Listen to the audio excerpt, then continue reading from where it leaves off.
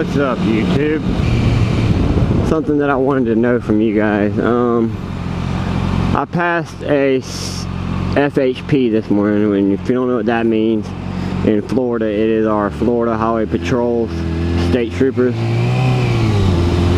And I believe I was running 128 in a 65.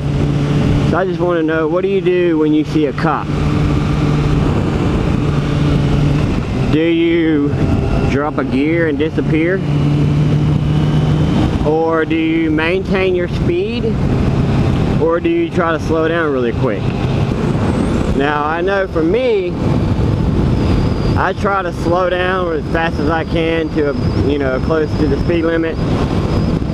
But if I slow down real fast, I just slow down enough to where I quickly maintain another speed, even if it's a little bit over the speed limit, just to maybe hope that he didn't catch my speed and that he looks over and then he catches it again and then he's like, okay, well, he's barely speeding, I'll leave him alone. But I didn't have my camera on this morning like I usually do whenever I go into work in case something happens. But I don't know what gave me the urge to do this morning, but as soon as he passed, I did a little head check, and then I just took out.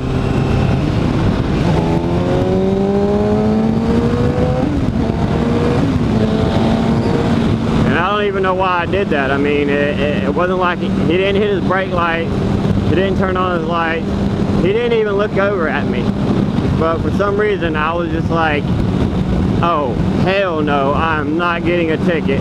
So I just hauled butt, and there's a cop there, so I'm probably about to get a ticket as I'm telling you guys this story. So that's awesome.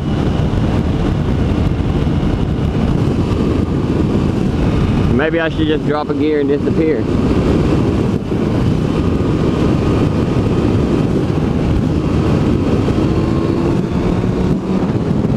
Well, he didn't turn around, so maybe it'll be alright. But yeah, guys, that's all I want to know. Leave a comment down in the comment section below and let me know what you do when you see a cop. Alright, I'm out of here.